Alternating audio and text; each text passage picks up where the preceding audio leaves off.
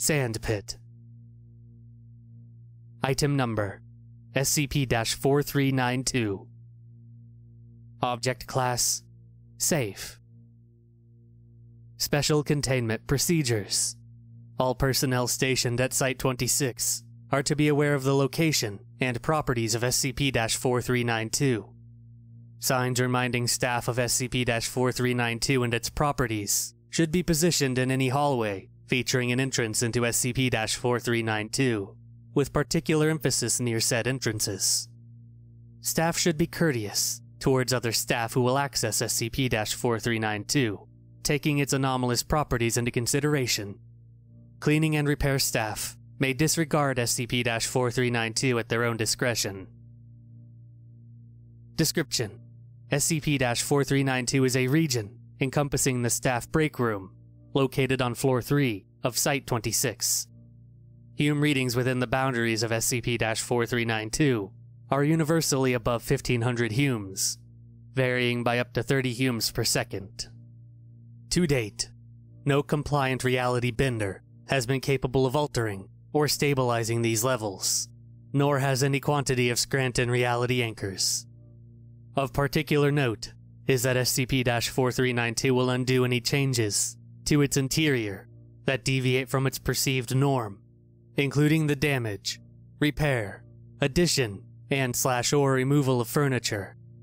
This includes consuming food from the fridge, which will replenish after an indeterminate period, dirty dishes and cutlery used by staff reappearing clean in appropriate areas, with the exception of the plate located in the northern sink, which will instead remanifest there, dirtied if cleaned. Cleaning the curried egg present on the Auburn recliner, which will reappear when an individual sits on the chair. Faucets and machines, dispensing appropriate liquids, even if disconnected from infrastructure and/or not restocked. The addition or removal of rubbish from the bin. Newly introduced waste will disappear. However, pre-extant waste will remanifest when removed. Repairing or removing the destroyed coffee table, which will reappear in a state of disrepair while unobserved. Attempts to remove the odor of Arabian mocha coffee. SCP-4392 will infrequently accept new alterations, permanently incorporating them into its environment. Footnote: the aforementioned coffee table is an example of this. It is currently unclear what prompts this. If SCP-4392 is unused for several minutes, duplicates of on-site personnel will manifest within SCP-4392. These personnel, designated SCP-4392-1, are unable to leave the boundaries of SCP-4392, demanifesting if they attempt to do so.